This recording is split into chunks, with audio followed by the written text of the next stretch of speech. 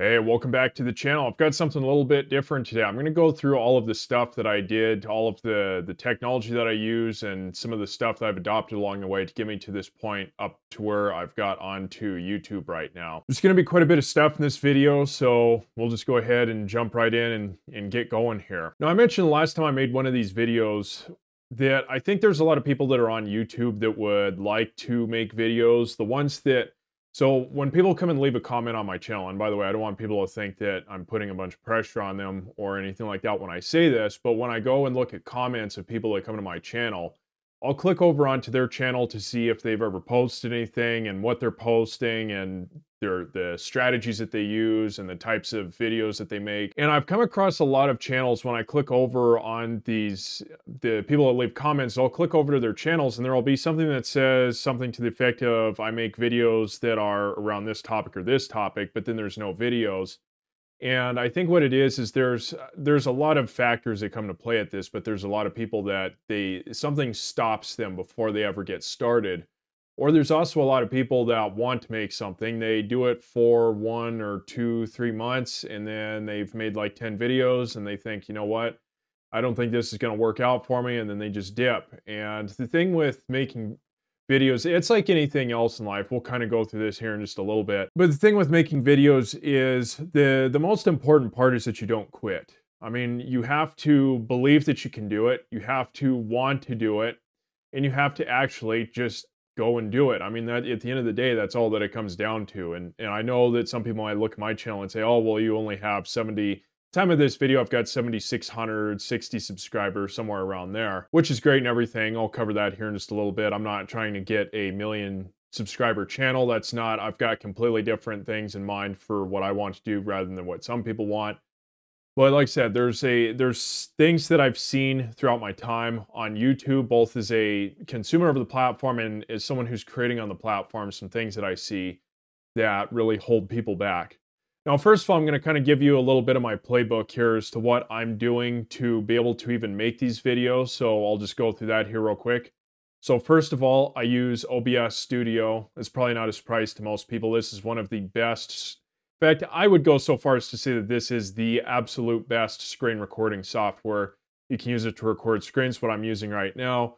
You can also use it to do live streaming. If you've never used it, I really like this software a lot. It's just really great. Open source, been in the community for a long time. It works really well.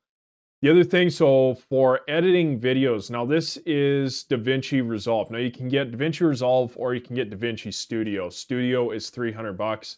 I'm going to tell you right now, you don't need to pay $300 for it. The free version will do pretty much anything that a person could ever want to do with making videos.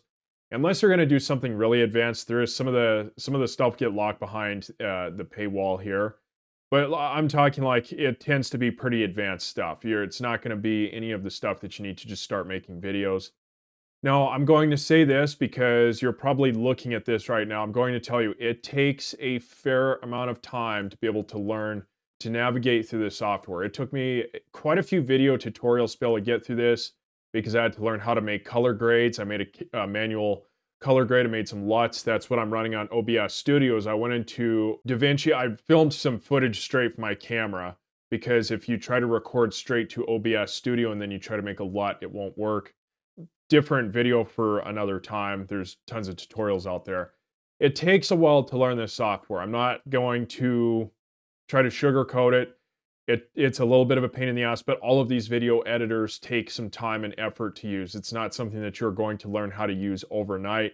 It's just part of the process, but I really like this software a lot. And then you'll need something to make thumbnails, provided you want to make thumbnails. There are some people that don't. They just let YouTube decide like some random frame within the video. I would recommend making thumbnails, even if they're just basic ones. So you can use Photoshop is definitely the best option. It's the most powerful of the photo editors. If you want something that is a one-time pay option that also works really well, Affinity Photo is really good. Now, there's also some open source tools out there. GIMP is one such tool. I don't particularly care for it. It doesn't work as well as the paid options. It's just because there's a team of developers behind these projects that are paid to work on this stuff full time. So of course it's going to work better. but it is what it is, whatever you go with. If you want to make thumbnails, you're also going to have to learn Photoshop. And again, it's a skill. It just takes time. I've been using Photoshop for a very long time just to go and make random memes or whatever. Next thing, if you want to record with an iPhone, because one of the things that I tell people, just get a camera and start making videos. If you want to make videos, you do not need to get a fancy studio to start out. What I would tell people is just make videos right away, because it's going to start building that muscle of being able to make videos instead of procrastinating about it. And well, I need to drop $5,000 on gear first. I need a fancy camera, lens, all this lighting, all this kind of stuff. You really should just get started right away, because the longer you put it off, the worse the anxiety of getting started is going to be. So, and then if you want to use like an iPhone, I'm pretty sure this works the same as Android. I haven't tried this with Android, but I know for iPhone this is the case. Like you have to install iTunes, and then you have to install OBS on the iPhone. Pretty sure it's almost the same thing for Android. Like you'll need to get OBS on your phone. But these cell phone cameras, provided it's not like a $40 cell phone, if you have something like a Samsung Galaxy or an iPhone that's even like 5 years old, they have really good video. You can just set it to 4K and record with one of those. Works great. Next thing, if you're going to use a computer, which I presume you're also going to want to use OBS, you do need to get yourself a second monitor, because otherwise you'll have to minimize OBS. You need to be able to keep OBS up, because, so I'll just kind of drag this on screen here a little bit. So you need to keep it up so that way you can monitor your audio, you can monitor your video, because let's say you go to record an hour-and-a-half video, but you have to minimize it so it's out of the way. Something goes wrong with your audio, something goes wrong with your video, hour and a half goes by and you open it up, stop recording, and you find out there's some sort of an error. Well, now you have to go and reshoot the entire thing instead of potentially just going and fixing 10 or 15 minutes of something. And then the last thing, so I'm going to cover second brains here for just a little bit. This is by far the biggest thing. If there's one thing you're going to take away from this video, just one thing, and this is not hyperbole, this is not me exaggerating anything. If there's one thing you're going to take away from this video, you absolutely, positively should have a second brain. If you've never used one, I strongly encourage that you start to use a second brain. Now, there's a few different options out there. To keep it simple, I'm going to recommend two. If you're an absolute beginner, if you want the most easiest option to manage things, and it also actually has the most features and abilities, Notion is going to be your best option that's out there. This software is capable of a ton of stuff. I'm going to cover second brain stuff here more. The other option is Obsidian.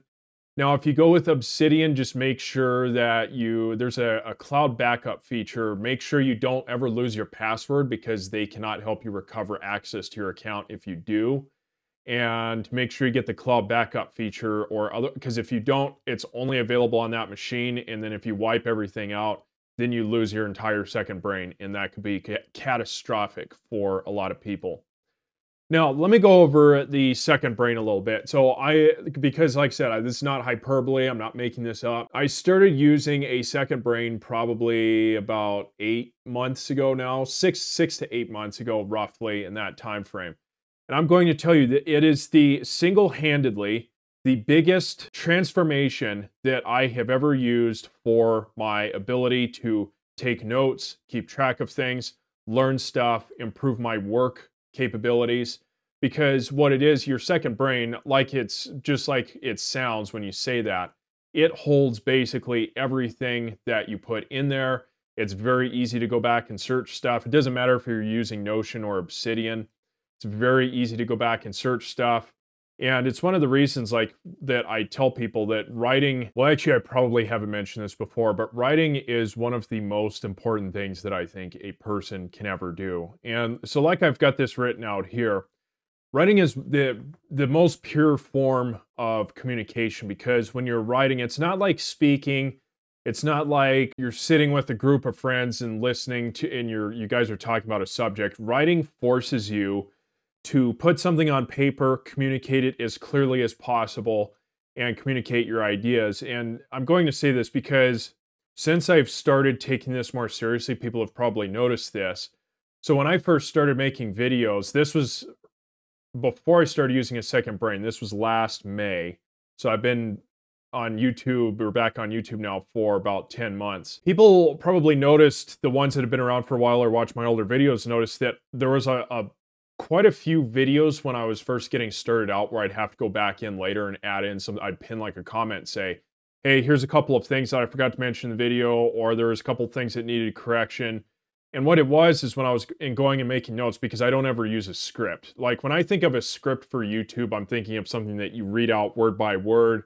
And a lot of times when someone records themselves with a talking head video and they're reading a script, even if they don't have it up on screen, even if they have it like right below the camera, you can see their eyes move. I don't like writing scripts because it's like, okay, well, my thing is like, well, okay, I know my material, I don't need to have a script. So what I would do is just have like a few words here, and then I would go and just look at a few of my notes of just a few bullet points and be like, okay, well, now I can go make my video.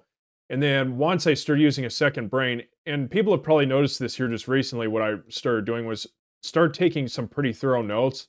And now what I do is I just put that on Notepad and put all that up on screen, which is good for people because it helps follow along with the video, because I could make this without Notepad, but because there's so much different things I'm going to cover in this video, it would make it more difficult to follow along with. So there's that aspect of things. But like I said, writing is like it's a sacred form of communication. If you look back through thousands of different years, the way that people were kept enslaved and they were subjugated by so many people throughout years, thousands, tens of thousands of years of history, however long that it's been, is they would take people who could not read and write, and they were able to manipulate people a lot easier that way. That's the reason that people have become so much harder to manipulate nowadays, is because reading and writing has become so much more common. And that's why I said, another reason why I said writing is the most pure form of communication, because that is, everything starts with writing. If you think about how something gets engineered, for example, a bridge or an airplane or something like that, it all has to start with writing.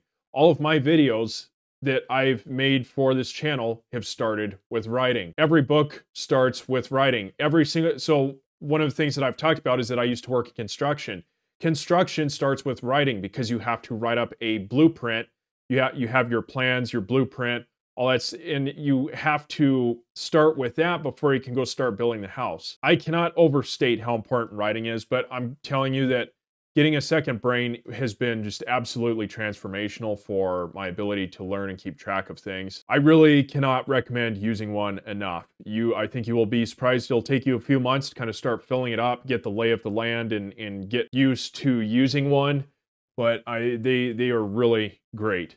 Now, the next I'm going to mention, this is a compilation of things. The stuff that I'm talking about on this video, it's a compilation of years of me being on the platform. Like I said, that's both as a consumer and also for me making videos. One of the things that I'll cover this more in a little bit, you need to be watching YouTube videos in order to get a sense of what is going to work on YouTube and what is not. So I've spent plenty of time on here. I've been using YouTube almost as long as the platform has been around.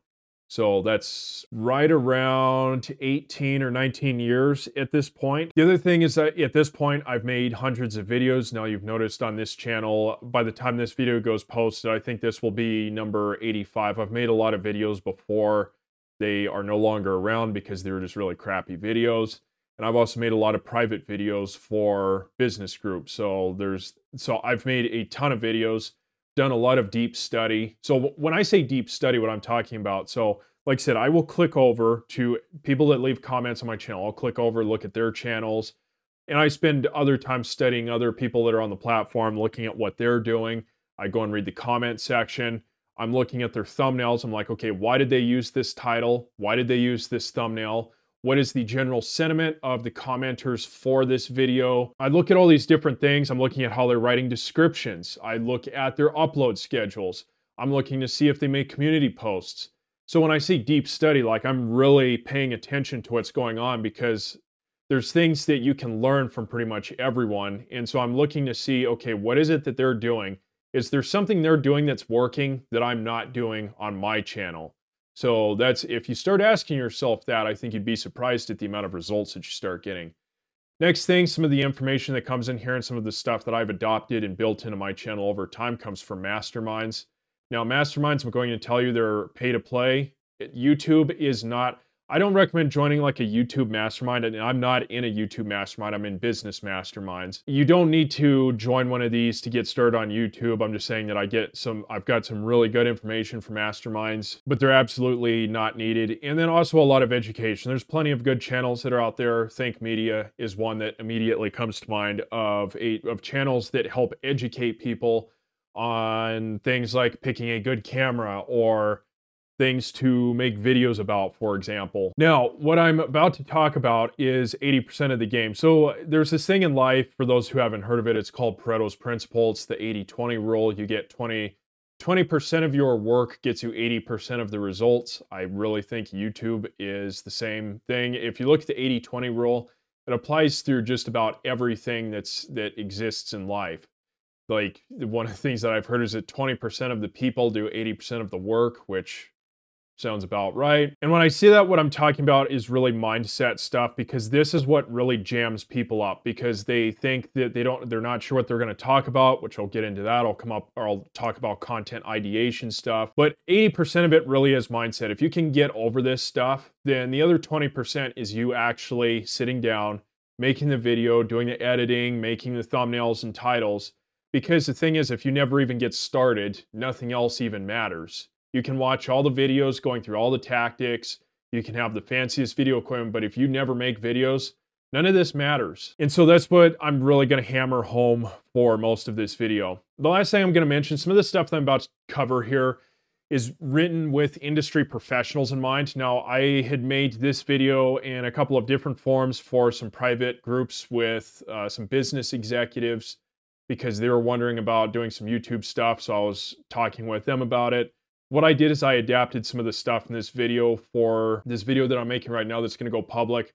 But some of these points were written for, like I said, an industry professional or a business person or something similar, where you're going to be in a slightly different position than someone who's coming onto YouTube to do entertainment content, because they're two very different types of channels, and there are some traps that people fall into. If you're going to be an industry professional or you're a business person or something like that, the way you approach YouTube does need to be quite a bit different than someone that is doing this for making memes, content, or funny videos or whatever.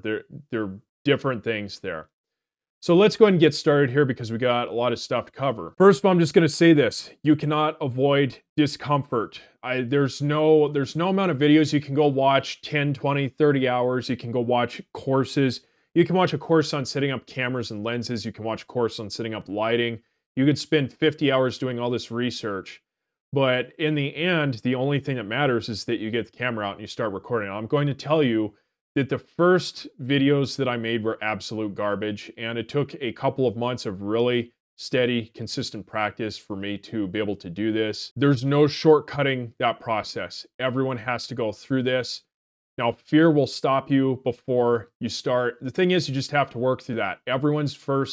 Your first dozen, 2 dozen, 3 dozen videos are probably going to suck pretty bad. Mine did. I can tell you from watching a lot of other YouTubers that just about everyone's first videos suck. It's just the nature of the beast. There's no way around it. Making videos is a skill, and when it's like your first day on the job, you're not going to be good at it because you don't know what you're doing there. It's just the way that it is, and you just have to continue to show up and put in the work. And I'm going to tell you right now, if you just continue to show up, you've won half the battle at that point. Because the thing that I think a lot of people don't realize, and especially these days, and it doesn't just apply to making videos, it applies to just about anything in general. People are more than ever having a hard time just showing up, putting in and doing the work. And the thing is the game is hard. I'm not going to sugarcoat this. Making videos is not easy. There's a lot of time and effort that goes into this. Anything good in life takes a lot of work. One of the things that I see, and I've seen this come up on other channels, like I will see this of people asking questions to these other channels like Think Media. Well, what are some of the easiest ways for me to jump in and get started? What are some tactics to make things more palatable for me to be able to just come in and start doing this? And the fact of the matter is, there's there's nothing you can do. You just have to do it. It just takes a lot of time and effort to be able to do this stuff. And like I said, there's no way around it. Next I'm going to address is the quality versus quantity. I'm going to come back to this a few different times because there's a lot of aspects to this. I'll just cover this on the surface level here from this point. When you are starting out, if you can get some extra practice, you're going to improve a lot more. And if you can get that extra practice, it's going to make it easier to be able to stick around and keep doing this. So I'll give you some examples. So I come across a lot of YouTube channels. I need to come up with a way to aggregate this data. I'm trying to think of a way to do this where I can track all of this stuff because I track a ton of stuff, but it's not in a way that would be palatable for the general public where I could release the stats that I track, the channels, and well, maybe I wouldn't want to release that because I don't want to call people out, make them feel bad about where they're at with things. But the point is that I keep track of a lot of stuff. And one of the things that I see that really gets people messed up is they will think, okay, well, I'm going to post one video a week, which is fine. One video a week is just fine. But when you're first getting started out, if you're only doing one video a week, it took me about 2 months to really get comfortable on YouTube, but I was filming a lot of stuff and I was filming just about every single day. And I was filming a lot of stuff that I would just move straight to the recycle bin because I thought even if I edit this, there's no way that I can save this because I couldn't make it through and deliver anything that was halfway coherent, because I just struggled to talk to the camera when I first got started. Now, if you put in that extra practice early on, and let's say you're doing 2 to 3 videos a week, the way that you get to quality is through quantity, because when you're getting started out, you're not going to know what works best for you. And the mistake that I see people the mistake that I see people make is that they will go and try to imitate other people, like one-to-one, for example. And I'm not talking about taking elements of things that you like that other YouTubers do and making those work for you. I'm talking that a lot of people will try to just copy one for one what they see on someone else's channel because they think, okay, well, I like this and I am uncomfortable experimenting, so I'm just going to do this. And then they make like one video a week and then they give up after a month because they improved too slowly. Something that's really important when you're getting started out making videos, you need to get quick wins and improve quickly. And one of the best ways to do that is for you to be able to see yourself getting better rapidly. Because if you make 4 videos over the course of the month, you're just getting started out. Yes, you're going to see improvement, but it's going to be a lot slower than someone that's doing this 2 to 3 times a week. Now, there's other stuff that gets factored into that, like time, but it's all about putting in that effort. If you can do that up front, I'm telling you, it will make it a lot more palatable. And the thing is you can also dial it back. So I've dialed back to 1 video a week now because I want to put more effort into my writing. I'm sure people have noticed I'm putting a lot more effort into writing stuff daily. So I'm writing daily and I have not skipped a day of writing for at least a month now. And I was a little sporadic with my writing. I want to become much better at writing. So that's why one of the reasons I stepped away to make 1 video a week. And the other is I also have a ton of work going on right now. So, I just told my community, hey, I'm going to be making 1 video a week. And you can do that. Let's say you make 2 or 3 videos a week for a couple of months. You can dial it back later. There's nothing that says you are stuck doing that forever. Next thing, community. So this is really important if you're getting started out. I'm seeing this across the board from a lot of channels that I have gone and studied. Community is going to be the way forward for those people that are new because there's a lot of room for new people on the platform, but there's also a lot of competition at the same time. And one of the best ways for you to establish yourself is to focus on building a really strong community. And what I mean when I say community is, let's say, for example, someone comes into your video, you've got 20 subscribers, you get 1 or 2 comments on each video, and someone will ask you a question. Let's say that it takes 2 paragraphs to fully answer that question. What I'm talking about is you should fill out the full 2 paragraphs to answer someone's question. If you go back and look at some of my early videos, there were times I'd do a 3 or 4 paragraph response to a question that someone had. Nowadays, what I do, and I've done this a few times, is sometimes what I'll do is I'll just take that to answer that by making a video because then it will help everyone else out that also had that same question. And then there's other aspects like treating people like they're actually people instead of treating people like they're a number.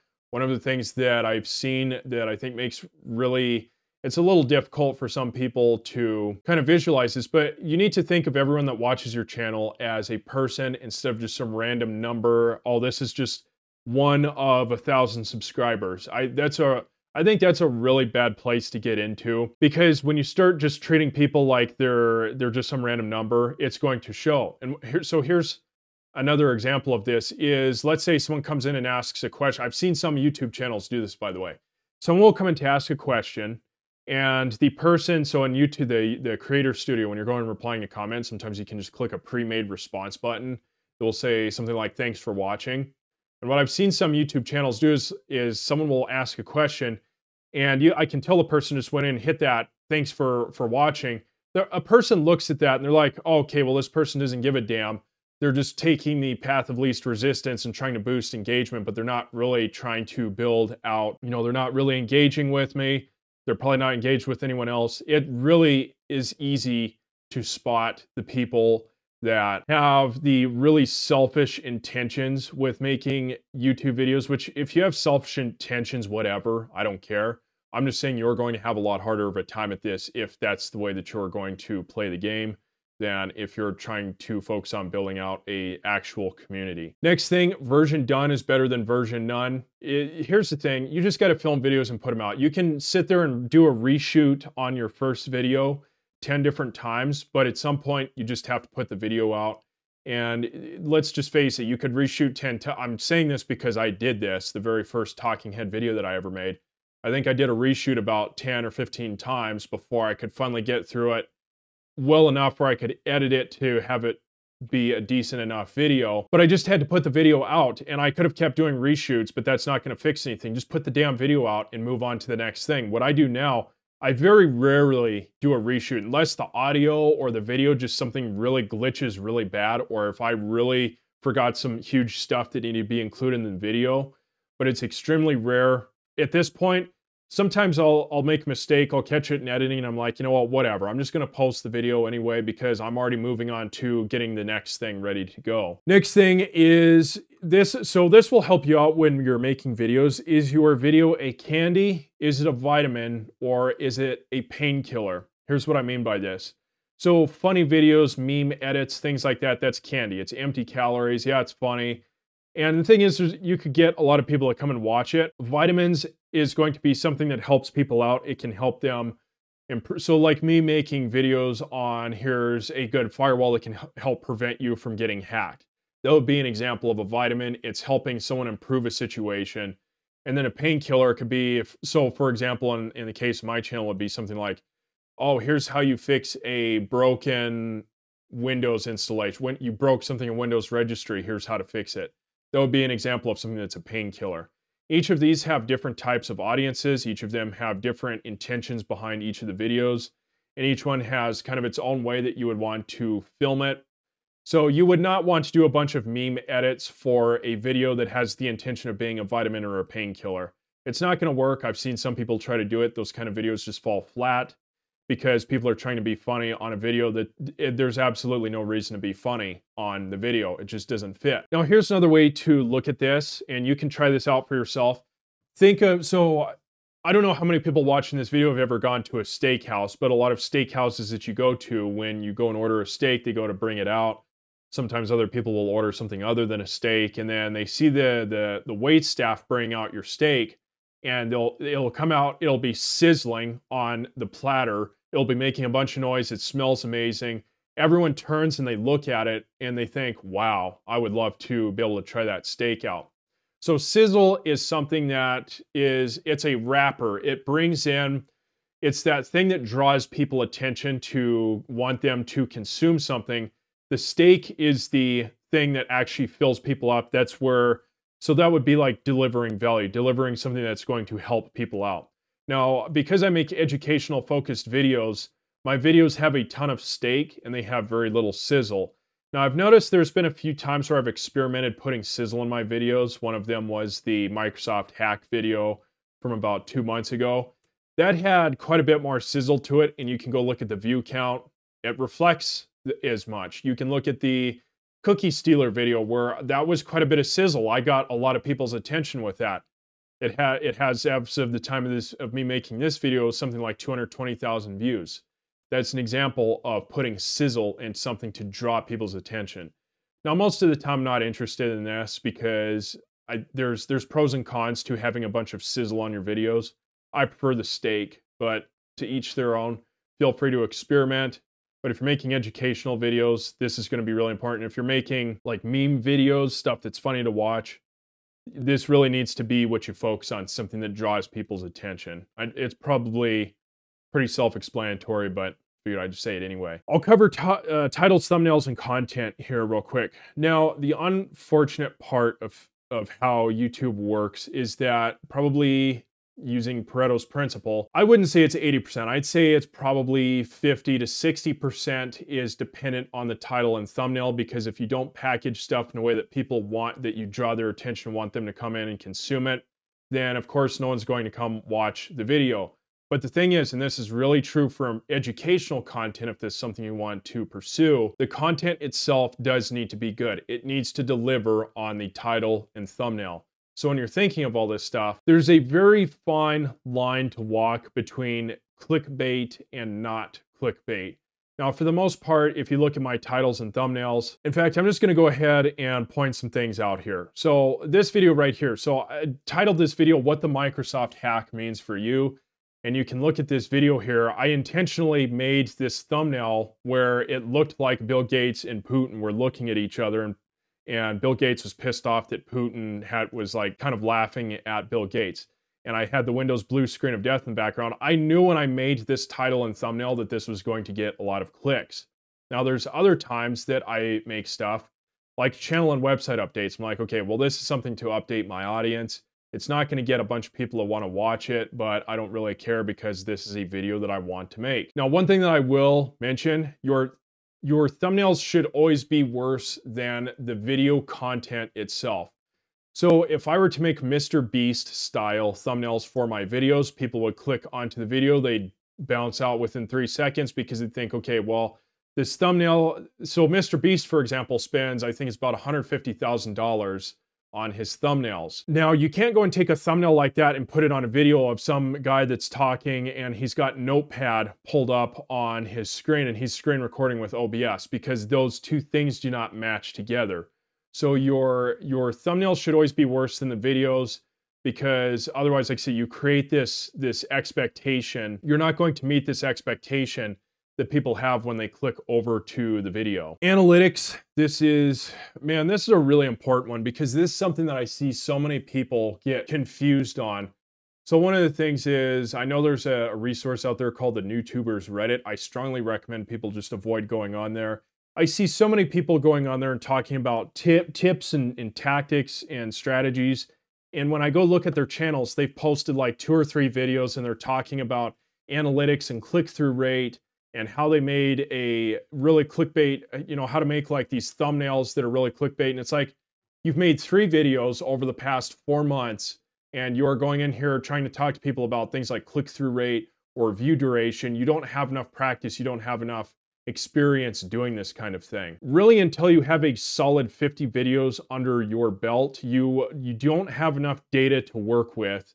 And the thing is that everyone's journey doing YouTube is very unique. And there's a lot of people that just, they spend so much time focusing on this. And I'm going to tell you right now, and it's not just me that says this, I've seen other people say this as well. I do not look at click-through rate. I do not look at view duration. I don't look at the likes and dislikes count. I don't look at any of that crap, because none of it matters. What matters is that I make a good video, and I cannot make a good video if I'm psychoanalyzing every single little, oh, someone clicked off. There's a few people that clicked off right here at this moment in the video. That might be helpful when you reach someone like Mr. Beast's level or someone like PewDiePie, but it's not going to be applicable to someone with 10,000, 20,000.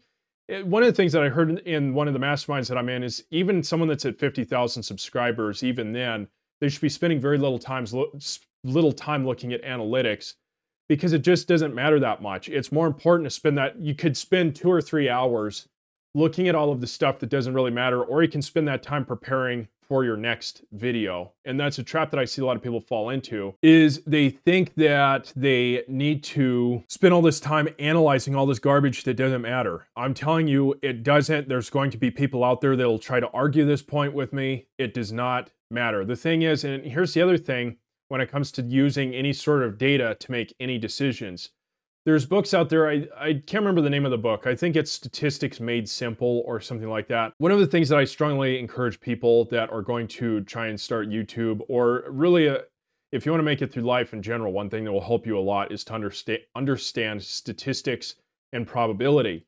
So here's what I mean by that. So let's say you're starting a YouTube channel, you've gone 3 days without having a new subscriber to your channel. The probability increases that on the next day, you are going to get a new subscriber.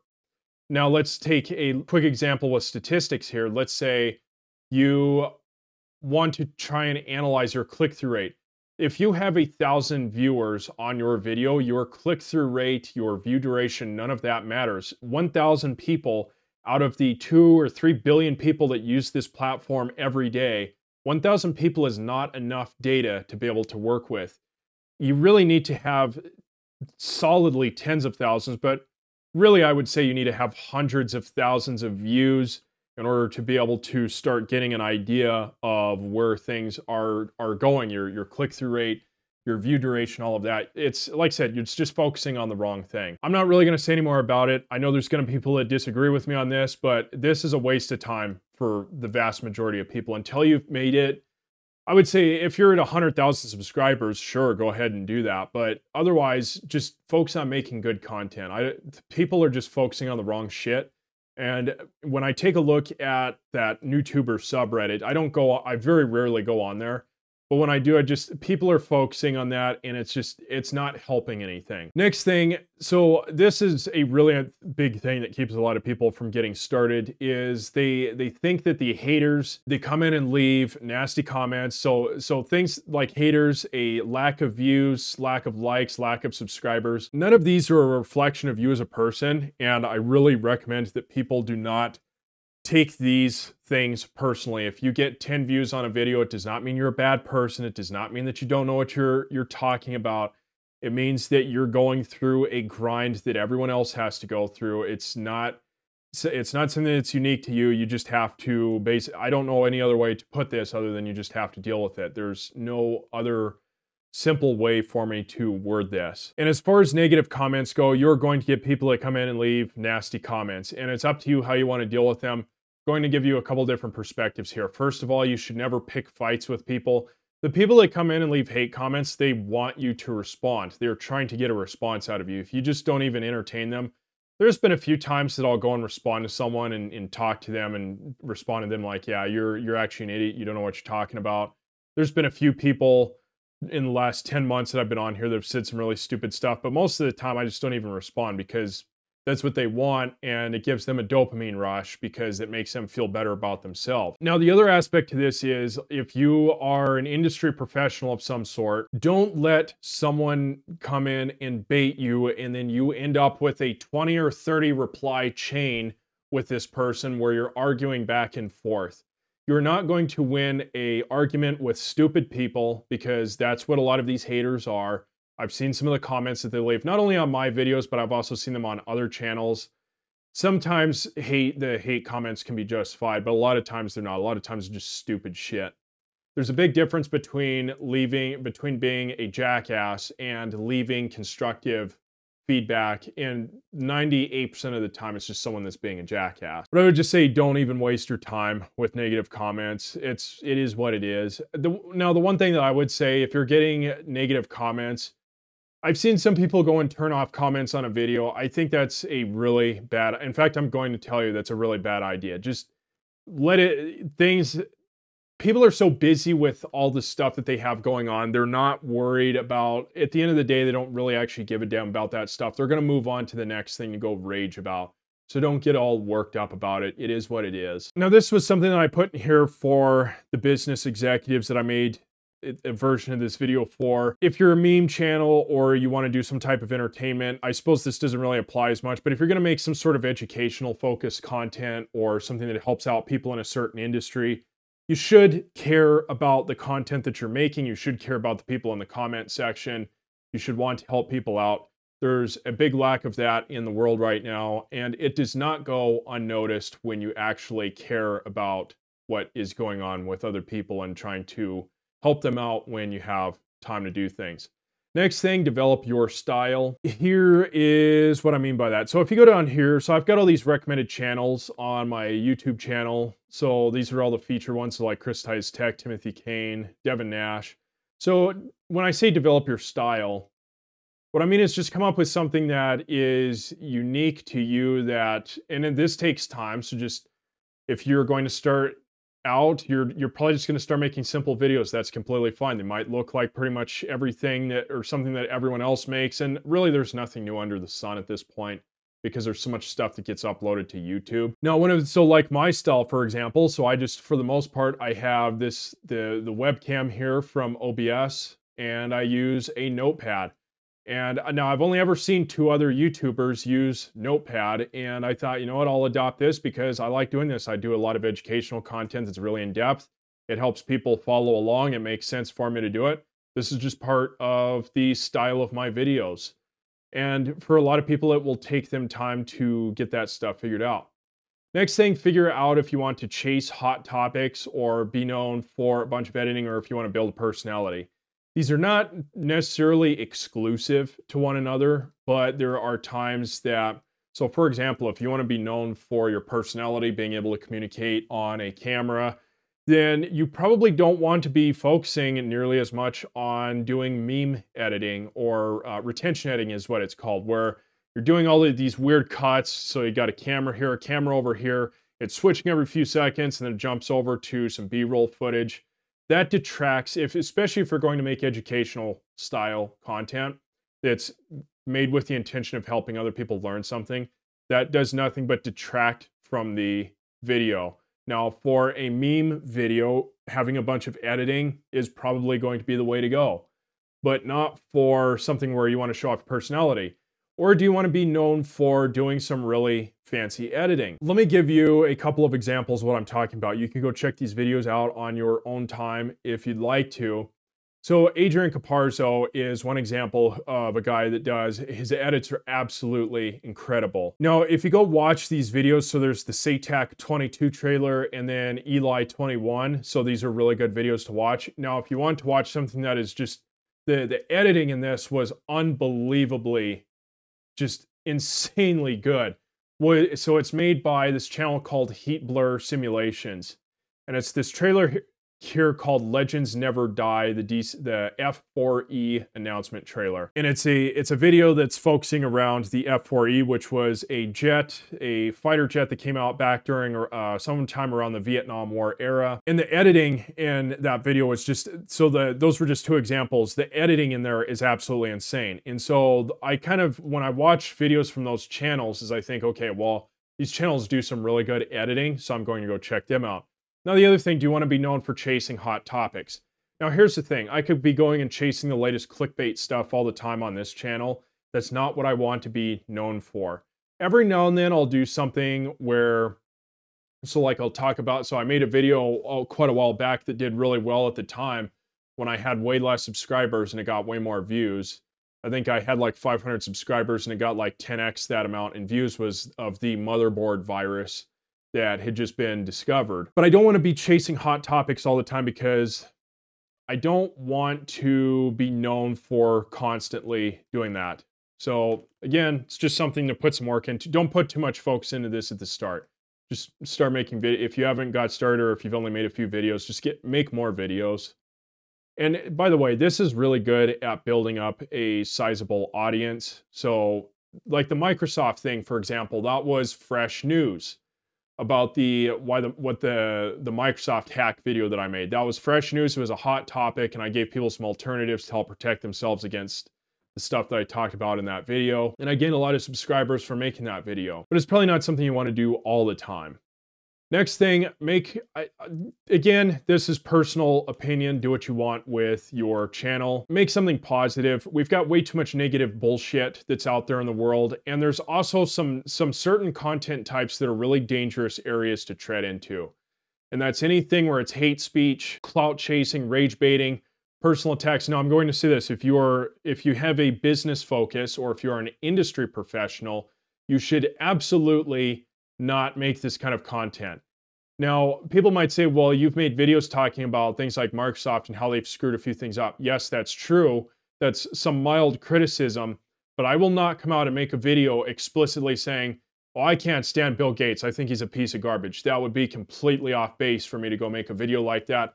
Number one, I don't actually believe it because I just don't care. I've got my own thing going on. I'm not so wrapped up in someone else's life that I'm going to go and pay attention to every single thing that they're doing. But there's the other aspect of it that I'm not going to make stuff like that because it presents it makes people think of you in a certain way that is very generally not good. I've seen quite a few YouTube channels that go down this route of doing one of these things. Now, here's the thing. If you're an industry professional or you are a business person, here's the other thing to keep in mind. I've came across a couple of channels just within the last couple of months and I'm not going to pull them up for people to look at because I'm not going to get involved in some pissing match with other YouTubers. But what I did is I noticed they were making videos, and one of them made a video, and it was the only video on this guy's channel, a small YouTuber, smaller than my channel, and he was calling out this business person who is very good at business and has done very well for themselves. They've been in business for a long time. This guy made this video talking garbage about them, and they tagged them on YouTube. So they made this video, tagged this other person, so this person would get a mention notification.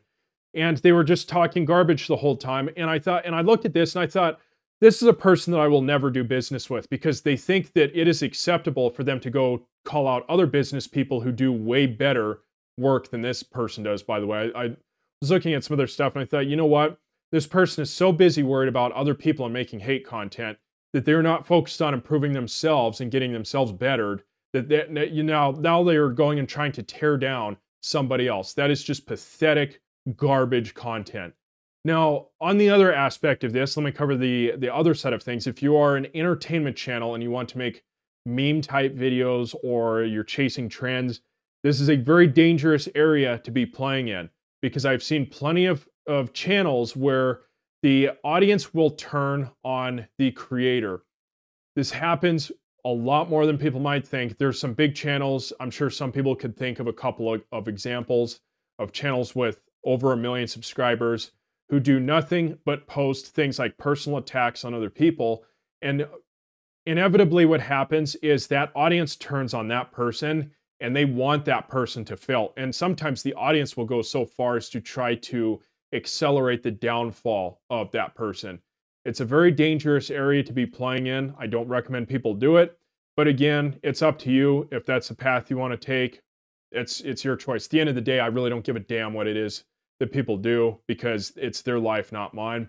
The other thing I'm going to mention, this was for the business people, but I would also say this really applies to a lot of people in general. Politicians are not your friend. They're not going to fix anything. I really don't have anything good to say about politicians. And I don't talk about politics on my channel. This is not the place for people to come and learn about politics. I couldn't tell you all there's sometimes I'll go watch a video and I'll look at the comments and people are explaining a political ideology and they'll take 5 paragraphs to write it out. And I'm like, I didn't even understand any of what this person just said because I'm over here trying to focus on the problems that I have and improve my own standing with things. I'm not going to go and spend a bunch of time trying to campaign for somebody who really doesn't give a damn about me. So, if you want to play the politics game, that's fine, but there's a lot of people out there that are getting fed up with this kind of bullshit, and it's not something that I would really recommend people go and do, but again, you do you. Here's the thing, your community is a reflection of you as a person. Now, this is putting aside the occasional troll that you're going to have come in leaving a hate comment, but generally, if you have a good attitude and you make good content, your community, your subscribers, the people that leave comments are going to reflect that kind of video, reflect you as a person. Now, it's a very fast, again, this is focused towards the industry professionals. This is a very fast way for you to burn your reputation. If you want to be known for business, or you want to be known for IT, or you're a doctor and you want to make videos that are focused around medical subjects, if you're going to make content that falls into one of these categories, you're going to burn your reputation. And the thing is, when that spreads around and that's what people get to know you as, there's no going back on that because people will remember that, hey, this person goes out and makes it, they attack other people. Why would I want to do business with this kind of person? At least that's the way that I've always looked at it. I think it's really poor optics. for business people to be going and acting like that. Next thing you've really got to consume, I'll just cover this briefly. I've talked about this a little already. You really need to consume, you really need to watch videos on the platform, because if you watch videos on the platform, so let's say you want to watch a video on using DaVinci Resolve to edit videos. You can go watch 10 different people make videos 10 different ways. You can go look at the comments through those 10 different videos and figure out, okay, here's what worked from this video, here's what worked from this video, here's what they said they didn't like about these videos. Okay, with that in mind, I'm going to craft the video that I want to make talking about this feature, whatever feature in DaVinci Resolve. So you need to be on the platform to learn how it works. I have seen some people, and again, I could pull up examples because I track data, but I'm not going to because I don't want it to seem like a personal attack, but I keep an archive of things of not to do. And what I will see, this is really common with business people, is they think, oh, well, YouTube is just another marketing platform. I'm just going to spam out a bunch of garbage generic videos. And then they go and do that, and they get like 2 views a video, and they've made sometimes 1,000+ videos. And it's like, people can tell that you are trying to just get customers when you're making these videos, and they have absolutely no idea how the platform works, because I can tell that they never watch videos on the platform. Again, just consume on the platform and you'll learn what works. 80-20 rule, Pareto's principle. A lot of what you're going to focus on doesn't actually matter. The 20% of the work will get you 80% of the results. You don't need to be making Mr. Beast style thumbnails in order to get a video that does well. It depends on your intentions, and I can cover the nuances of that here in just a little bit, but people are focusing on the wrong things. Next thing, put yourself in the shoes of the audience. So here's what I mean by that. So I was watching a business video. This was about 6 months back at this point. They made business style, they still do make business style content. But I watched a video, and they had hired a new video and were making this new style of video when I clicked on this video and I was watching it. And so like I said, this came back to know what type of video is going to work with your audience. Now this was a business person. So they had videos where they had a camera here, camera over here. And what was happening was every 2 to 3 seconds, they were doing this retention style editing where it would switch frames. And then they were also bring in generic B-roll footage, which for the vast majority of people, you should avoid generic B-roll footage. It's just a bunch of garbage. People know it's generic. It detracts from the video. It lowers the quality. Just avoid that kind of garbage. It doesn't improve the video, the experience. And then the editor, so text they had subtitles that were constantly flashing, and then they move off screen. And every time something would come on screen, it would make a whoosh sound, and then would whoosh off.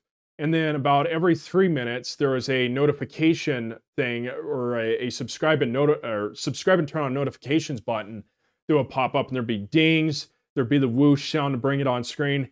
And people were pissed off with this guy because he said, they were basically like, this editing is absolute garbage. Why did you put this video out there? What makes you think that your audience would want to watch this?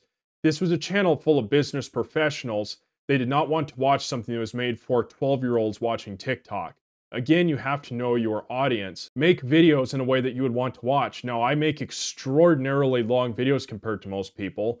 I make videos, this video is going to be about 2 hours long, and I'm talking and I've got Notepad pulled up, but I have watched many, many videos that are similar in style to this, where it's just a lot of information that's being presented in a simple way. Because I know this is what I want to watch. I know that it's what a lot of other people want to watch because they don't want that TikTok style garbage. I've covered this a little already, so I'm not going to cover this much more. Some tactics are a waste of time, and they distract you from what's important, which is the content itself. You need to spend time focusing on making a good video. You cannot do that if you post a video, you've posted 10 videos on your channel and you're looking at the average view duration, you're looking to see where people are dropping off. That's not going to help you make your next video. You need to be focusing on the next video because it's a matter of putting in the reps. This stuff, again, people will really focus on the wrong stuff.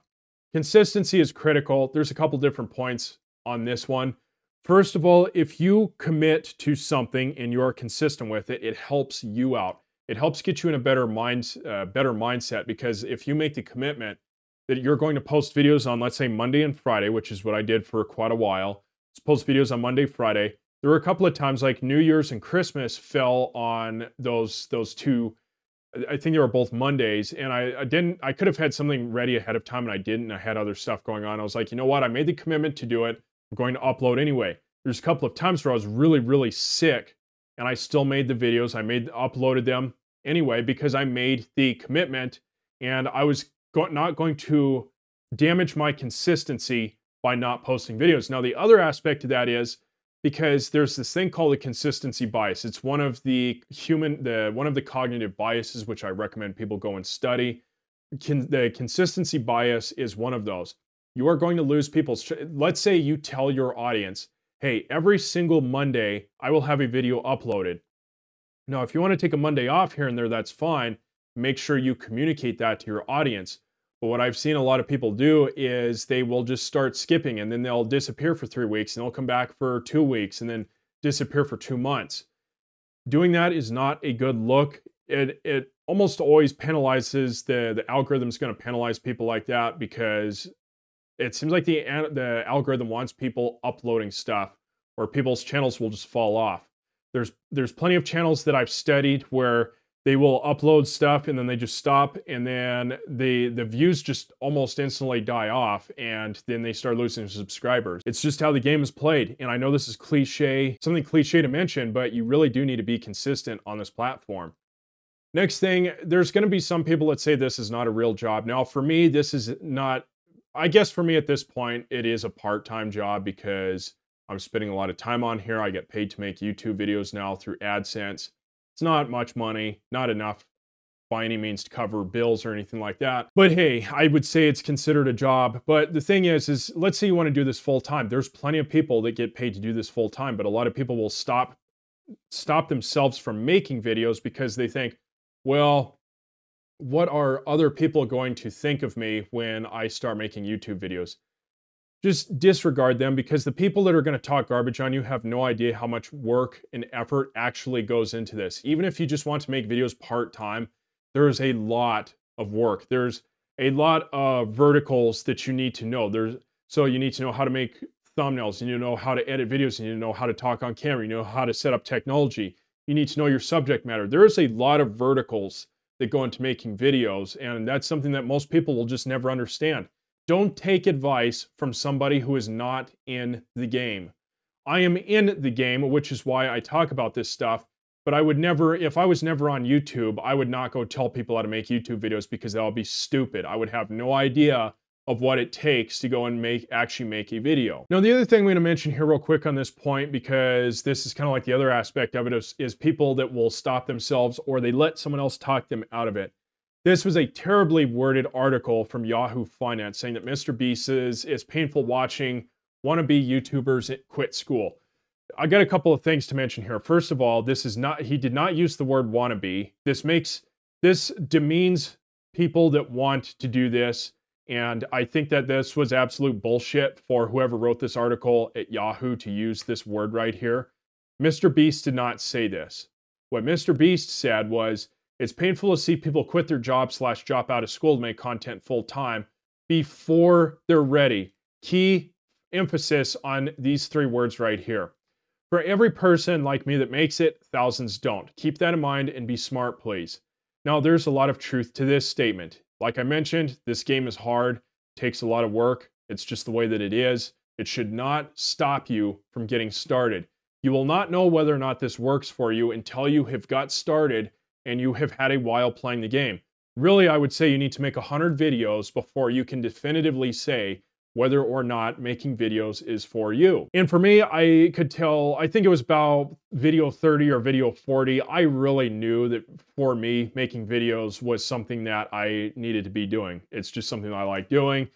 There's a lot of things to it. Part of it is it's almost therapeutic for me to be able to make these videos because I like doing this kind of stuff. But for some people, that's not the case, but you won't know unless you try it. But this is good advice. Don't go and drop out of school or quit if you're not ready to go full time. You need to have things properly set up. So if you want to do this full time, that means you need to have some sponsorship set up. You need to have a good solid viewer base, all that kind of stuff. But for me, this is not a full-time job. So I approach things a little bit differently with YouTube, but don't let people try and give you this bullshit here, because there's a lot of work that goes into this. I've already mentioned this. I'm not gonna mention this a lot. This is really underrated, and I really am not exaggerating this. So I am not kidding when I say I have a bunch of these notepads, and I keep pens and notepads by my desk, so when I'm working, if I think of something, I can just write it down really fast. You should do that anyway, because some of your best stuff is fleeting. I've had plenty of good ideas that have been lost to time because I didn't write them down right away. But here's the other thing, and here's the reason why I have 2 years of video content planned out right now, which might sound like a lot to people when some people struggle with ideas coming up for videos. Here's what I mean when I say that, is I will take 1 or 2 hours to have dedicated writing sessions. Now, this is not just for making videos. I have other work that needs to be done, and this helps me with my work. It also helps me get my thoughts out onto paper so I can kind of get a better direction of where things are going. But when I say writing really helps, here's an example of content ideas that I came up with from a session of sitting down and writing. So this was just one aspect, which is web design or making websites. So the different topics that I came up with were SEO, Hrefs, Framer, WordPress, Webflow, Hugo, MK Docs, analytics, color psychology, landing pages, text like font choices, design like designing the website, layout, photos, video, using the tonality, so like copywriting. And then you can break that down even further. So SEO, I could make videos talking about things like backlinks or doing keyword research. So just me taking some 1 or 2 hour writing sessions. In a 1 hour writing session, if I really want to, I can come up with months worth of content.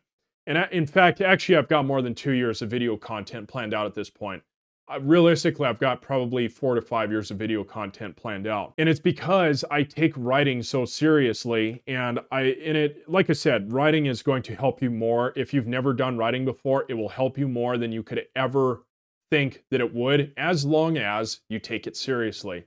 You need to sit down, have these dedicated blocks, not have videos playing in the background, not be watching TikToks on TV or something like that. Just turn on, if you need to, you can turn on like some deep work music that doesn't have lyrics or anything like that, but you need to just sit down and write. And you can either do that inside of your second brain, or you can put it down on paper, whatever works for you. But it is the best thing that you can do to come up with ideas for new videos. Next thing, this is a very long-term game. Like I said, I already have years worth of content planned out. I didn't come on here with the intention of making videos for 2 months, seeing where I was going to be with things, and then just saying, you know what, I've been on here 2 months. I don't know that this is going to be for me. I'm just going to quit. This is a very long-term game. Honestly, I'm probably going to be making videos for the next 20 to 30 years if YouTube is around that long. I could be even making videos for 40 years. Who knows? I'm going to be here for a very long time. I did not come on here with the intention of just quitting after 6 months. Next thing, the 1K subscribers mark. Once you make it to 1K, it's like this pressure is going to be lifted off of you, because for a lot of people, as they attach their self-worth, and when people see that 1K, I think there's something that it changes a mindset for a lot of people of, okay, I've got 1,000 subscribers now. I think it kind of lifts a big weight for a lot of people. The other aspect to this that's really important, and this is before I started using a second brain, so I've tried searching for this channel. It's lost with time. I don't remember the name of the video. There's an art teacher on YouTube with about 200,000 subscribers, and maybe someone watching this video will know who I'm talking about and link the video. She was talking about how YouTube was restricting her content, and it just wasn't getting much reach, and I don't know why, but she did not have her content monetized. So she was not running any sort of ads. Now the thing with this, and I know people hate ads, I do too. I haven't watched ads in a very long time. I cannot use the internet without a blocker. But she was showing the analytics for her videos, and when this stuff started happening, I've also seen this come up on other people's videos as well, that if you do not have monetization on, your videos will not get as much reach as videos that have ads turned on. And so if you turn off ads, your videos and it makes sense, because it costs a lot of money to store huge video files. Some of the video files that I upload are massive. Costs a lot of time and a lot of money to be able to upload this stuff and then show this content to all these people.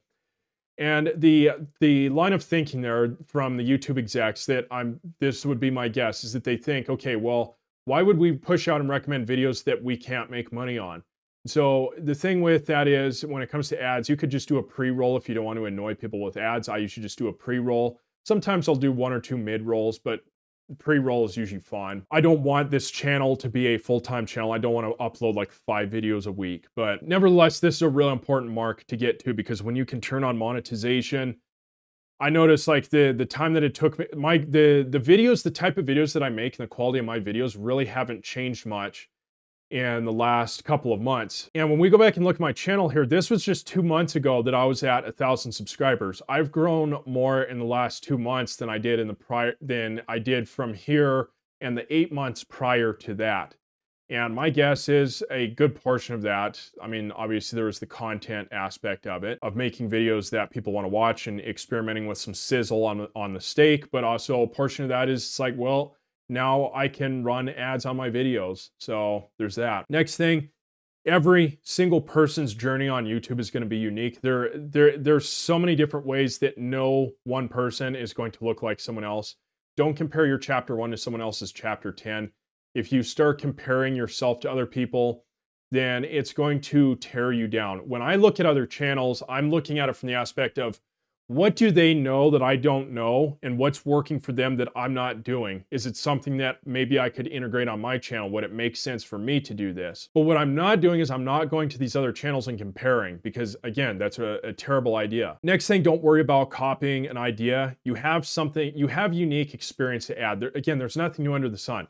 I'll give you an example. So DaVinci Studio, when I was learning how to use the DaVinci video editor, there were times when I would need to learn how to use a feature and I would watch a video and I was like, okay, well, this doesn't quite make sense. And I go watch another video on the same topic by a different person. They explained it in a way that all of a sudden it made sense to me. And it's been that way with so many other things. And so you have something unique that is going to make the idea unique to you. That's going to help people learn something. So this, like if you're making educational content, by the way, you have unique experiences to add.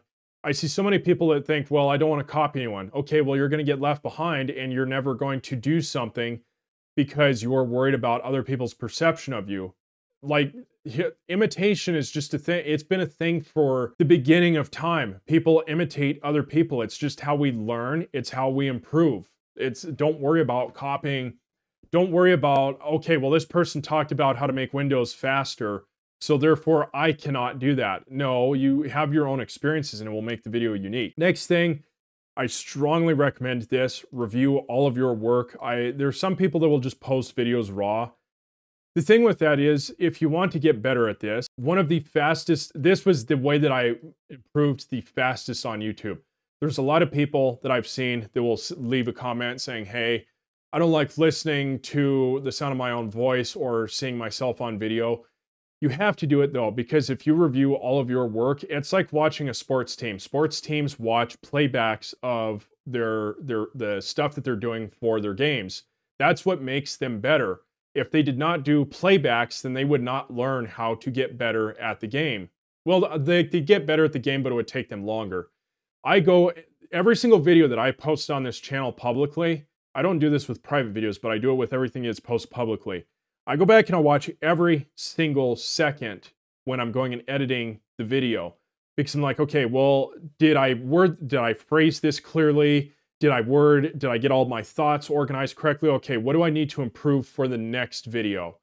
This has been one of the greatest things that I've done that's gotten me to improve my ability to speak on video, communicate my ideas, is for me to go back and watch all of my stuff because then I can see, okay, well, here's some things that I keep saying. In this video, I said the same thing twice. So therefore, in the next video, I need to filter that stuff out. This is something that will help you out a lot. Next thing, it's normal I know there's a lot of people that are self-conscious about how they look or sound. First of all, it gets easier as time goes on. As you get more practice, you think less about it. But it's normal. Like there's still times where I'll think, okay, well, is my microphone good? Like I'll do checks. I'll do a test video ahead of time to make sure that the audio sounds good. I'll make sure that the video looks good. I'll make sure the lighting is set up right. That's normal. Don't be worried about don't be worried too much about the self-consciousness thing. It's always going to be there, but as you do it more, it'll kind of go away. Next thing, using feedback can be good, but use caution when you are taking feedback from people. So first of all, I mentioned earlier, so when it comes to the process of making videos itself, let's say video editing or making thumbnails, do not take advice from people who are not in the game. That's something that's really important, because otherwise you'll hear someone tell you something and you're like, okay, well, let's say I had never made a video before. I cannot go tell someone else I could give it kind of from the aspect of a viewer. I can't tell someone, hey, here's the best way to make a video if I had never made one myself. It doesn't make sense. Now, the other thing is you're going to get some feedback that is just not going to be helpful. So what I mean by that is let's say, so I'll give you some examples here. So I've had a few people come on and get butt hurt.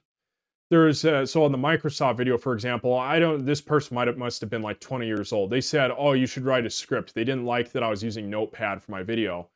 And it's like, okay, that comment went like straight in the garbage mentally, because I thought, I'm not going to do that because it's going to detract from my videos because I pack so much information in. If they can't pay attention and they can't watch a video that doesn't have a bunch of retention editing, that's their issue, not mine. Click off my video and go watch someone else. I'm not going to go change something. Now, the problem that I see with this is some people will go and look at these comments, and this is a dangerous trap that small YouTubers can fall into. You've got 20 subscribers, someone comes in and leaves a comment saying they don't like something on your video, but maybe you've watched enough videos that you're like, okay, I like this style, but then, oh, one person comes in and complains about it, I've got to change everything. That's not what I'm saying. So that's why I'm saying feedback there are times that it's not good. Now, there are times that it can be good. I'll give you another example here of sometimes where if you're going to use it, you should really do a deep dive and determine if it would be good. So I've had a few videos now where people have said that, hey, you use a lot of profanity, you should probably dial back because it takes away from the professional aspect of your videos. And normally I would have just not paid it any attention. And I don't use a lot of profanity anyway. Sometimes I'll use 1 or 2 F-bombs in a video, but it's pretty rare. But I started thinking about it. So I know my analytics. So something like 65-70% of my channel is 45 plus. Now, and I started thinking about that and I thought, okay, well, about 30% of people watch me on TV. So if let's say someone is watching me on TV, there's a good chance that there could be grandkids in the house and they don't want to have something playing where someone's going to be using F-bombs. And I thought, okay, and I'm also making videos that are kind of sometimes aimed more towards industry professionals. And I thought, okay, that's a good point. I should dial back on the profanity.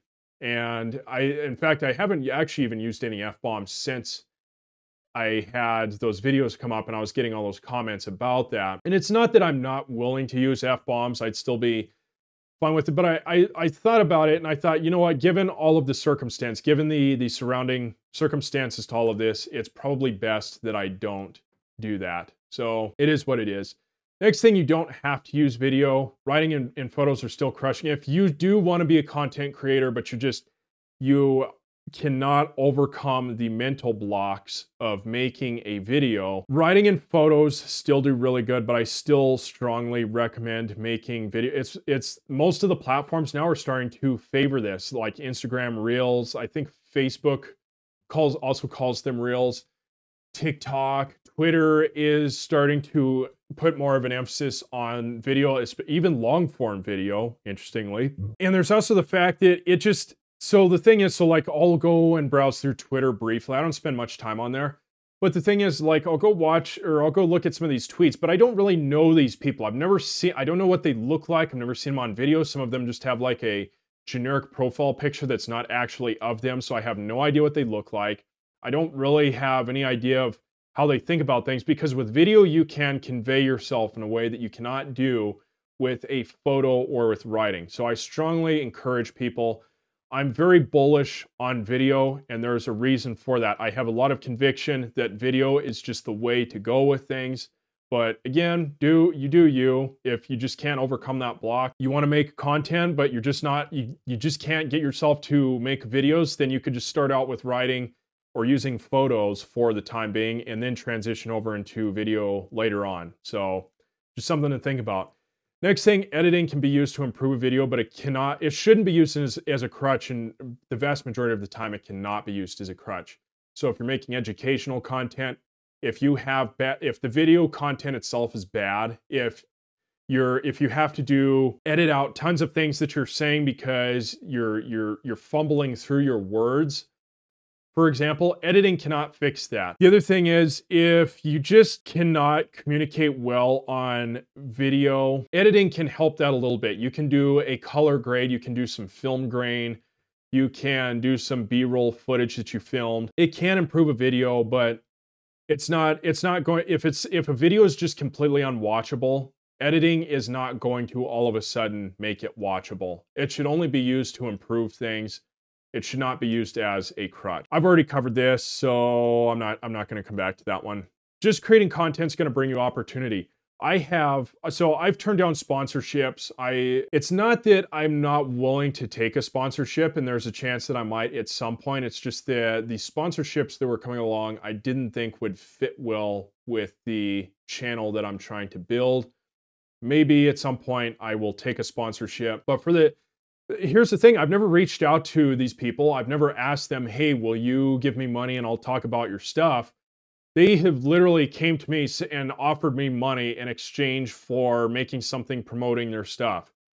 So just by making content, now if you're making meme videos and you're just making funny stuff, you might not, if you're making gaming content, then yeah, you can get sponsorships. If you're just making meme videos, you might not really get much, if any, opportunity. But if you're making educational content, just the process of you making videos and having some people watching your channel, you're going to get opportunities that come your way to make money and grow your channel and network, all that kind of stuff. This is why I'm so bullish on making videos, is because there's a lot of power to this stuff. Now, value always beats showing off. Here's what I mean by that. So this is something more towards the business, the executives that I was making this video for originally. Was something that I will see from some people on YouTube is they will go show off the Lambos and the Rolexes and the $10 million penthouses. That is just showing off, and a lot of people really don't like that. It's not delivering any sort of value. You're not improving anyone's life in any way. A lot of times it's not even entertaining to see someone, oh, I got this new Lamborghini here. Okay, and I don't have an issue with people wanting to buy a penthouse or buy a Lambo or anything like that. If that's something that, if you have the money to do that and you want to do that, go right ahead. I don't care. But it does not create any sort of value. And if you want to focus on creating value, that will always be going and showing off and trying to one-up other people. I think there's a lot of this on YouTube and a lot of this on social media, and all it does is make people feel bad about themselves. And that, a lot of times when I watch those people, some of them are so disconnected from reality, from what most people have to go through in day-to-day life. And I think it pisses a lot of people off. And it's kind of annoying to me as well, because it's like, okay, these people don't know what it is to struggle because they were born with a trust fund. They've had a silver spoon up their asshole their entire life. This is just something I would recommend avoiding. Again, you do you. Next thing, I made a video talking about this already. It was a few videos back talking about, it's titled Making Videos is Hard. If you haven't watched it, this is explored really in depth in that one, but I'll just explain this briefly. People are willing to walk across broken glass to become a YouTuber or some other sort, make a name for themselves on social media. And so when they see someone who's a millionaire, they have 100,000, 200,000, 300,000 subscribers, this person's got $1 million in the bank account, and they go and make videos complaining about having to make videos and, oh, it's so hard. I've got to sit down and come up with video ideas and this and that. People do not want to hear about that, and it makes them resent that person. This is something, so when you're making videos, you should not complain about making videos. Yes, it's difficult, but at the end of the day, you're getting paid to do something that most people could only dream of doing, and they don't want to hear someone whine and complain and bitch about how hard it is to make videos when that person's going out and having to work a manual labor job. Next thing, this for the people that are worried about, I've got 0 subscribers, I feel bad about it, I don't want to start a channel because I'm gonna have to start from 0. It's not about being early, it's about being better. Now, first of all, there's a lot of room for new people because people are constantly, there's been a huge wave of big YouTubers that are just retiring. because they just want to move on to other stuff, and more power to them. Some are also dialing their schedules way back. And so what does that do? That creates opportunity for other people to take their place. Now, the other thing is it's not about being early, it's about being better. You can have your channel grow at literally any time. I've came in, people would say YouTube is extremely saturated. I'm sure there's plenty of people there I could go talk to that would say, oh, well, it'd be impossible to get to 1,000 subscribers. Well, I expected that was going to take me a year to do that. Here I am at 10 months and I'm about to hit 8,000. So there's that aspect of it. The other thing to keep in mind is people are just preferring user-generated content. There are a lot of times now where I will prefer watching normally where I would watch a movie, where now I'm just watching, like, let's say a podcast or some sort of a YouTube documentary or something, and that I'm watching that in place of TV. YouTube is becoming the new TV now, and I'll get more into that here pretty soon. People prefer stuff that's made by other people that is just like authentic content. So there's plenty of room for you to make videos. Next thing, you are the niche. There's so many people that get hung up and they think they have to talk about one specific thing. Like some people might, so in my case, I could come in with the assumption, well, I have to talk about cybersecurity all the time because that's mostly what I talk about on my channel. But it's not all I talk about, and I've made other videos that have done very well. I've made some website design videos. The MK Docs video that I made is one of my best performing videos on this channel.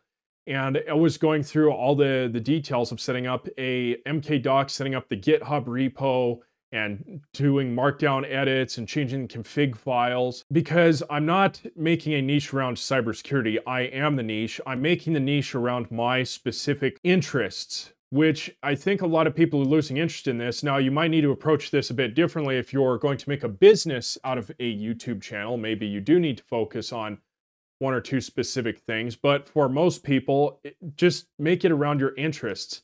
Now, I do think a general theme is good. The general theme, and I don't think I've strayed away from this, at least so far, that everything on this channel has been tech focused in some way or another.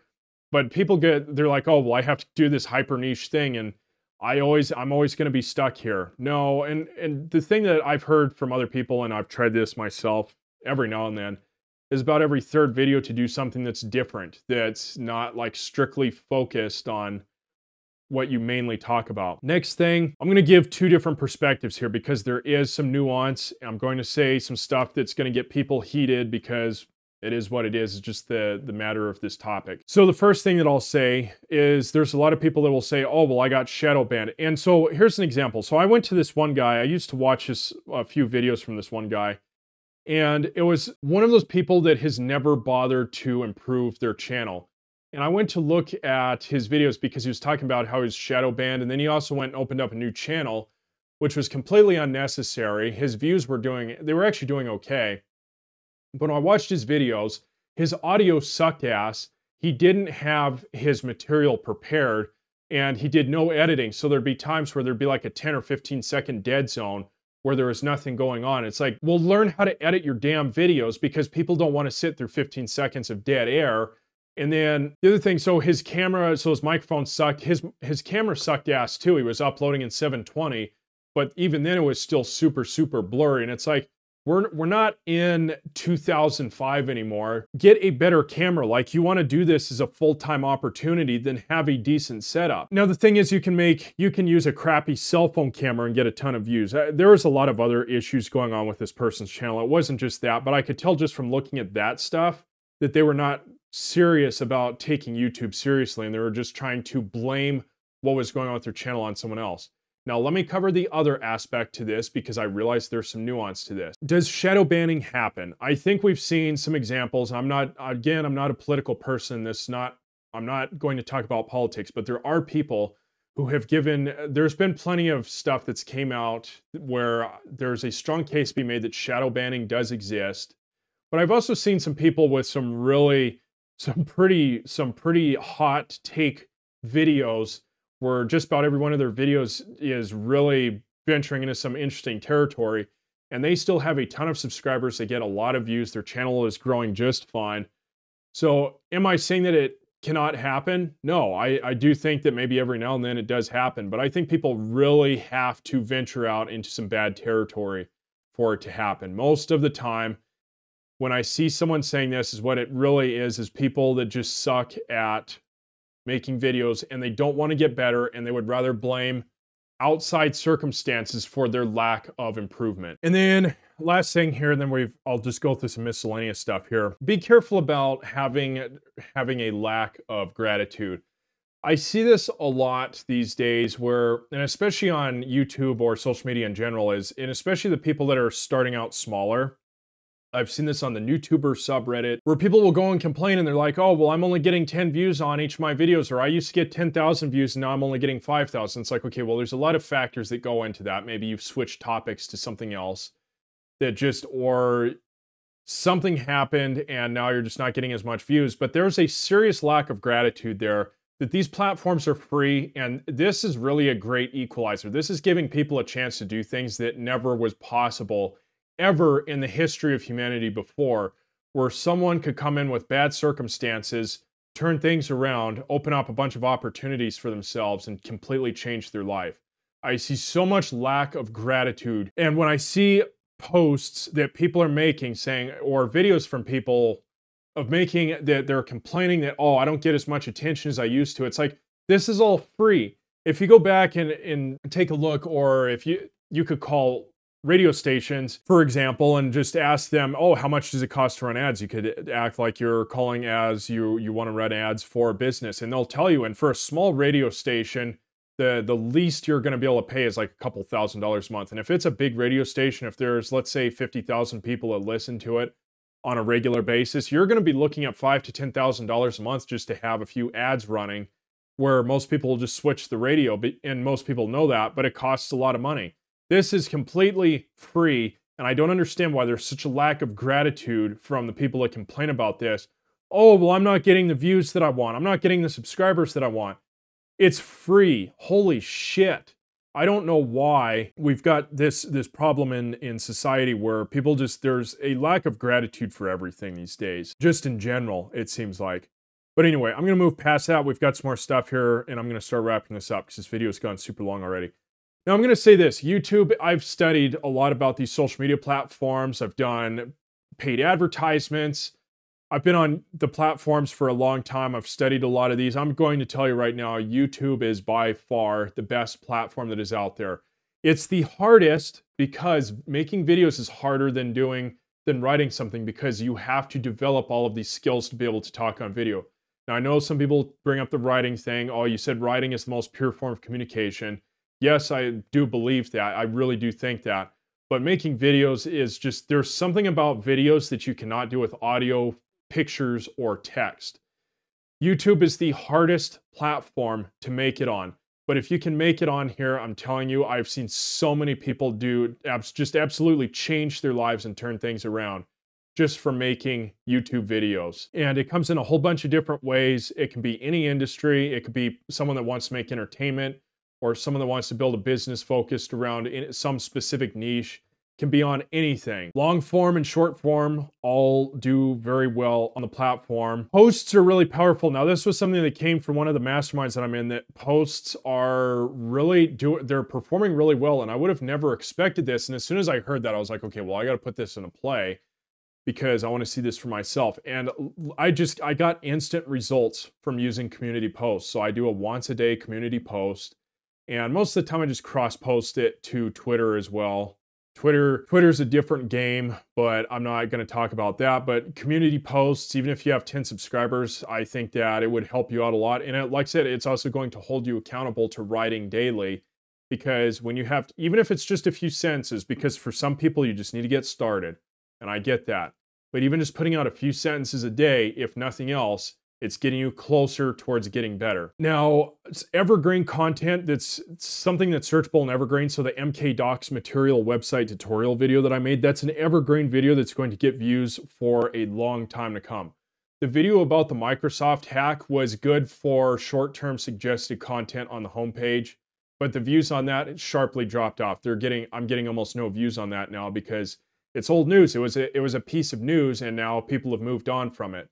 Both types of content do well. You should do both, but definitely don't leave out evergreen. If you want to make educational videos, evergreen is going to be a very strong way for you to build a good platform. or build a good community. Already talked about this. Videos are their own island now. So like I was saying, don't worry so much about niche. You know, I'm not focused on making strictly cybersecurity videos. I'll make whatever I damn well please because it's just the platform. It's called social media. It's not called, hey, I'm a corporation and I need to come on here and just talk about one thing. Some people might want that from a channel, but you know what, I'm going to make videos about what I want to talk about, or it's going to no longer really be fun, and then that's going to show through the videos. The discovery algorithm on this platform is absolutely insane. So let me go back to earlier where I was talking about some people are focusing on the wrong thing with building a YouTube channel.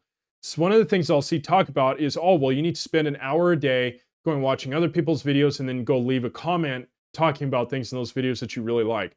Can that help? Yes. Does it help? Maybe. What's my opinion on it? It probably helps very little. I have done absolutely zero of that. I make a video, I edit it, I put it out, and as soon as I post it, I'm on to the next thing, working on the next video. I don't get hung up on one thing because the thing is, the YouTube algorithm will push your video out to people that want to watch it. And as you get better, you are going to get more people that watch your videos. It's the discovery algorithm here is just insanely good.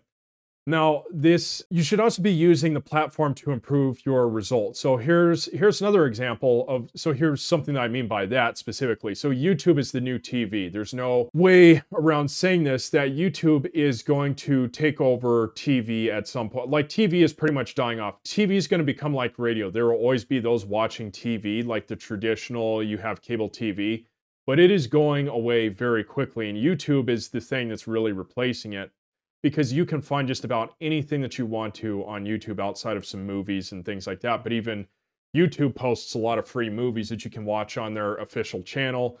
So even then, you can use it to watch movies. Now, 45% of people that watch YouTube are watching from a TV. And this number has increased 80% since 2019. And I was curious about this, so I went back and looked at my analytics. Now, just over 30% of the people that watch my channel watch from a TV. Now, the vast majority of my videos are focused around PC stuff, like how to set up Configure Defender, or how to set up this firewall, or here's how to set up a website. Interestingly enough, people that watch from TVs, this is on my channel anyway, people that watch from TVs watch longer than people from desktops, and the people from desktops obviously watch longer than people from mobile devices. And I also get a lot of people that will watch things like my web design videos, and they will watch from a TV, and they watch longer than someone that watches from a desktop. So when I say use the platform to get better results, now I'm starting to think a lot more about how can I improve the experience for people that are watching from a TV or watching from a desktop. I do not focus on mobile at all. I know that mobile's a big, sizable chunk, but the way you make videos for people watching from a TV, there's going to be some differences from mobile. And so that's what I'm focusing on, because I'm like, well, the stuff that I make is geared towards people that are going to be using a computer at some point. So if let's say you wanted to focus strictly on making stuff that had a TV, or a TV audience, now you're going to pull in people from desktop and mobile. But considering that almost half the audience is now watching from TVs, that's a pretty big factor to take into consideration. And so when I also said having TV helps with channel growth, there's something, so when you watch subsequent videos, one or two subsequent videos from the same person, you'll notice YouTube recommended will recommend you even more of that, both on the recommended videos for that page and then also on the home page. Now also, the longer that you engage with the channel, so the longer you're watching videos, the more likely YouTube is going to recommend you videos from that person in the future. Now, TV has better watch time than from desktop or mobile. So if you get a lot of TV viewers, that's going to help you with channel growth. And then these were just some random stats that I pulled from some creators that were talking about this, is that as far as the watch time on TV audiences for their videos, that some had seen like 172% specifically, and some were over 400%. So, and I've noticed like some pretty big differences between the view duration of the people that watch my videos from a TV versus desktop. And by the way, I know people are going to bring up the analytics thing because I talked about that earlier.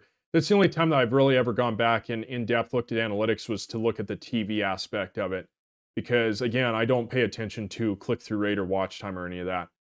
Next thing, I'm going to cover some studio setup stuff real quick. All you really need is a phone mount or a tripod. You'll need a USB cable. You'll need a phone or a webcam. Something like the Elgato Facecam works just fine. I believe this records in 4K, or it might be the Facecam Pro. And then just a simple microphone. So like a Blue Yeti, Elgato Wave, there's lav mics, there's shotgun mics like the Rode Video mic. All of them sound differently, so just make sure you watch videos to make sure that it's going to sound the way that you want it to sound. I'm going to say this little wireless DJI mic that I had, it took a lot of effort for me to get this dialed in to make it sound halfway good, and it still doesn't sound as good as something like the Shure SM7B, but I wanted something that was portable, and so if I had to go do it over again, I probably would have bought the Shure mic. I'll just say that right now, because this thing's been kind of a pain in the ass to deal with, but it might be good to do some research on your mics. As far as your second, so this is just, you'll need to watch videos on OBS. I'm going to kind of speed through this so we can get through this video now. Just watch some videos on OBS for setting up recording. So if you have an AMD card versus an NVIDIA card, you might need to change some settings in OBS a little bit. It's going to depend on your specific circumstances. And then obviously have your second monitor set up so you can monitor make sure you can look over, just glance and see, okay, things are recording fine, the audio looks good, and video feed is still fine. So it's good to just have that stuff set up. Light boxes, you can go on to somewhere like Amazon and buy a couple of light boxes for about 80 bucks. They're these big light boxes, like this big with these, and they usually come with, so I guess you can't see it here. They're big boxes though, and they come with these gigantic light bulbs that you screw into the light box, and they've got this diffuser that goes over them to soften the light. Two of those work great if you put those at 45-degree angles in front of you. So when you're making videos like I'm making here right now, I don't have them turned on right now. But if I had those turned on, it's good lighting. 2 light boxes is plenty. I'll cover the pro cameras real quick because I'm obviously using one on this video here. I'm not using a cell phone. If you're new to this, I don't recommend doing this. If you have the money to spend and you really want to do it, that's great. I could cover this more in depth later. Lenses, make sure you do a lot of study. So you'll need a camera body. So Canon, Sony, Panasonic, although they all have their differences, and then also study the lenses. So you'll need to know the difference between a prime lens and a zoom lens, and what is a focal length, and what am I going to need for, like, do I need a VND filter? Things like that. And then also a lot of these lenses are locked. Sometimes I think you can get, for the most part, converter kits that will allow you to use it with different brands. But some of these you might end up getting locked into one brand. So if you buy like a $2,000 Sony lens, maybe it doesn't have an adapter to be able to use it with Canon. So just make sure that you are aware of that stuff. Spend a lot of research on this before you drop the money, and make sure that it's going to fit your needs. All of these brands, autofocus is not made equal. Now, I've only had a couple of issues during the last almost year of me filming videos with this camera now, where the autofocus was a little glitched, and I had to put my hand up like this and get the autofocus to clear, because it would like focus on the background, for example. But some of these camera makers do not have good autofocus. You really need to have good autofocus, because chances are you're not going to have someone that can operate the camera for you. And if you're going and filming a video and it can't focus properly on you, then it's going to screw up your footage. Weather resistance, if you're going to be filming outside, you need to make sure that your camera is not going to fry from being out in a little bit of rain. I already talked about VND filters. This is just something you put on over the front of the lens. Like if it's sunny outside, then you need to have your VND filter to keep the image from getting blown out. Flip out screens is really important. So the camera that I'm using right now has a flip out screen, so I can see a live feed of my camera, so I can see the battery, storage, I can make sure the camera's working. Computer plug and play is good. I just use a USB cable from the camera to my computer. Color calibration, you'll have to learn how to set up your colors. You'll need to get the color, there's like a color, I can't remember what it's called. It's like a color box that will make sure that all of the cameras, or all of the colors for the camera, are accurate. And then there's also I believe it's called a white balance filter or box or something like that. It's this thing that you can get one that usually like expands out, so you can make sure that your grays and your whites and all that are accurate. So that way you've got good colors on your camera. You'll need to know how to set up LUTs So you'll do that through your editing software. If you're going to get a professional camera, do not get a cheap $40 tripod that's going to blow over in the wind and break your camera. You need to have a solid, heavy tripod that when you set it somewhere, that it's not just going to, a puff of something is just going to blow it over and take your camera with it. And you can get a good quality tripod for about 100 to 150 bucks. If you get a tripod, it might already come with an Arca Swiss plate. If it doesn't, you'll need to buy one. It's something that attaches to like the bottom of your camera, and then you attach that camera to your tripod, and then you tighten down the Arca Swiss plate to the tripod so it doesn't go anywhere. You'll, of course, want to make sure you get some extra. I recommend OEM batteries. You could do generic if you want to. I don't know whether or not they are going to be as good, like quality-wise, as OEM. I just stick with OEM. And you need to make sure you get a good SD card. So if you want to film like 4K, and so it's actually recording at higher than 4K, and so I have to have a SD card that is capable of having that throughput. So this was the specifications for mine. So about 100. So if you wanted like a 128 gigabyte SD card, probably costs you about $100 each. And you should ideally have a couple of them at least. Now, as far as content ideation, I'm going to say this, don't overcomplicate this. I've already talked about this. Just write stuff out. It will be just fine. Coming up with ideas for content is going to be as hard as you make it out to be. If you're going to make it out to be this big, long process, then it's going to be difficult for you to come up with something to talk about every week or 2 videos a week or however much. Generally speaking, it's going to help you out a lot more. Either speak what you know about or what you have passionate about.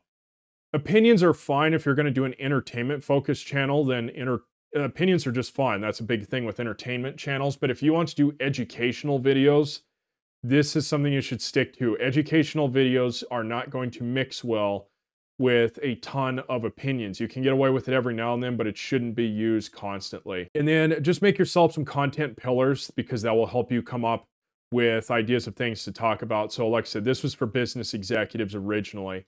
So what I broke it down into was marketing, sales, and skill acquisition. Each of these are their own things under, so business would be like a pillar, and then marketing. So then marketing breaks down into things like branding, content creation, social media, like knowing the social media platform insights, things like that. Then you could have a pillar focused around tech, and then some of this stuff could cross over with one another. And you can also come back and revisit topics. And I don't think I have done this yet. I'm about ready to do a new Windows hardening guide, because some things have changed since when I first posted the video on my channel almost a year ago. Some things have changed.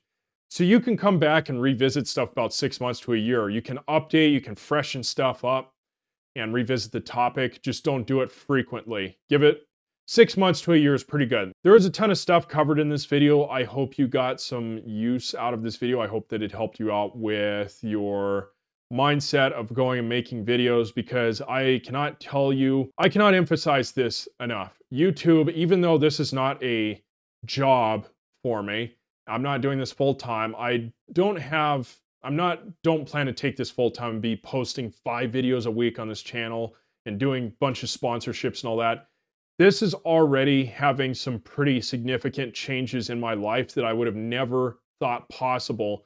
And it's all because I make videos on things that I want to talk about. It's literally that simple. And I make a lot of videos talking about things like cybersecurity.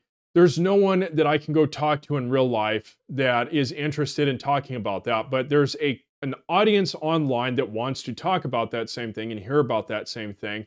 I can go make a video talking about that, and then they want to hear it, and then by proxy, other things come up that are good, that help me out, like these opportunities that come along.